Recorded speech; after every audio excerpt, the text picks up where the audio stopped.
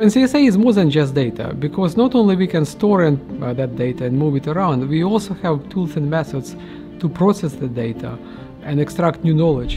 And we also work with scientists who need that knowledge to be extracted. I lead the Center for AI Innovation, and in this center we have a lot of projects that deal with data.